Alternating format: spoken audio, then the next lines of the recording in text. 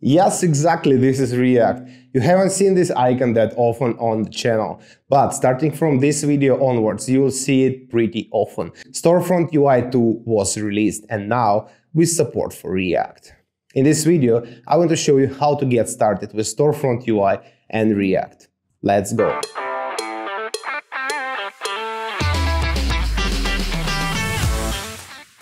Welcome to the Storefront UI 2 Getting Started Guide. Storefront UI is available for Vue and React. In this tutorial, we will install and get started with Storefront UI. We will import Vue components and I will show you how to use blocks. Don't forget to give us a star on GitHub. Let's begin! Go to the Getting Started page in the docs, and while you can play with Storefront UI in the playground right in the browser, in this guide we will install it on our machines locally. For this video, I will be using Next.js, a React framework to build modern web applications. First, let's start with creating Next.js application. Let's copy the script from the docs and go to our terminal. In the terminal, we'll just proceed with the default Next.js installation. We'll call the app SFUI app, and then just select all the default values. Let's wait for the Next.js app to install. CD to the app name and open up the editor. Let's proceed with the Storefront UI installation. Go to the docs and copy the first one. We'll use npm. Paste in your terminal and start installing the library. While it's installing, let's go back to the docs and copy the Tailwind CSS installation script. Once Storefront UI is installed, let's install Tailwind. When the Tailwind is installed, let's go down and initialize Tailwind. Copy the script, go to the terminal and paste it. It will create two files, tailwind.config.js and postcss.config.js. Let's open tailwind config.js, go to the docs. Under the modify your tailwind configuration file, copy the configs from the docs, go back to VS Code and replace all the contents with what you have copied. Save the file. Now we will need to update our global CSS file. Let's go back to the docs, copy the code, and under the app folder, open globals.css file and replace everything with these Tailwind imports. Now we can close these files. The setup of Storefront UI is completed. Let's run our project. npm run dev and our project will run on localhost 3000. Let's open it in the browser. As you can see, our project is up and running, but the styles are messed up. So to fix that, let's go to our page.tsx and delete all the code which we have inside the main tag. Also, we can delete the class name for the main tag. Let's also delete the imports that we don't need. Let's go back to the docs. Here we'll copy the example. We will import SF button from the Storefront UI library and copy the body. Paste it inside the main tag. Then open the app and you can see that we have an error. Storefront UI is client-side first components, so we will need to use client directive in case if you're using experimental app from the Next.js. Add it to our file and refresh the page. Now you can see that Storefront UI component SF button is available on the page. Remove the class name, so it won't be on the full width of our app. Let's go back to the browser and you can see that the button is a normal size now.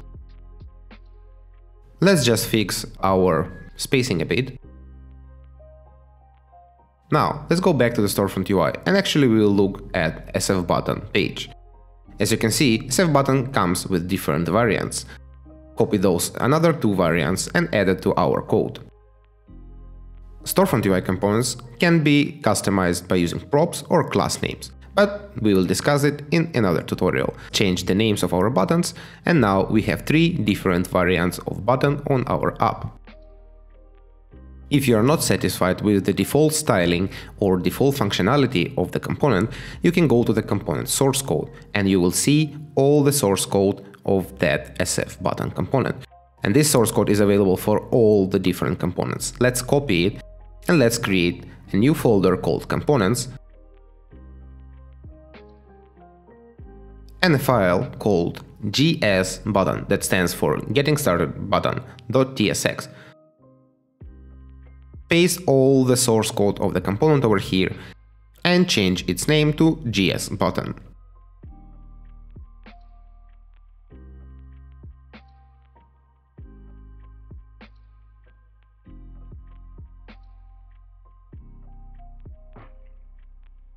You are free to change anything, but in this example we'll just change the styling for our primary variant. Let's change the BG primary 700 value to red. And do the same for hover and the active state.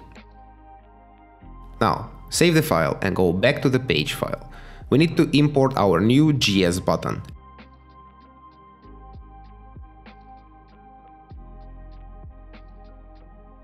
Let GitHub Copilot finish the job for us and go back to our app and see that we have now our new custom button. Let's do some more changes and let's add that on the hover state, scale will be increased to 110. Let's save the page again, go back to the app, and now you can see that on hover our button is actually transforming and applying the scale. Storefront UI also comes with something that is called blocks. Blocks are a complex component that are built on top of base components. For this example, we will use a product card block. But before we do that, let's actually make some changes. Go to the main and add a class name, so we have our buttons and all other components look a bit better, and we will position them somewhere in the center of the screen. Now let's check how it looks, and now it looks way better. Okay, so now we can start with product card. Go to the source code of the block and copy it. Go back to your IDE and create new file which we'll call productcard.tsx. Now paste our code and you can see that we are using product image from the assets. We don't need it, let's remove it, and instead we will use a const image URL with the URL for the image from our docs. We will also need to change the source of our next image component to the image URL. Now let's save the file and add it to the page. Very well, now let's go back to our app. You can see that this has resulted in error because we are trying to use the image from the domain name that we don't know. Go back to our next.config.js and add images object into the configuration file and add our new domain. We have to restart the app once again because the changes were done to the next.config.js. Go back to our localhost app and we can see that now our product card is used. But since we are building a new design system with Storefront UI, we actually need to use our new GS button for the product card component. Let's go to the product card code and replace SF button with our new GS button. Since we have changed the styling only of the variant primary, the first button won't change. Let's go back to our app and you can see that now we are using our new button on the product card. And this is all that you need to know how to get started with Storefront UI. I will see you next time. Now what you see is not a test, it's the Storefront UI 2. Install me now, I'll show you how a UI is supposed to do.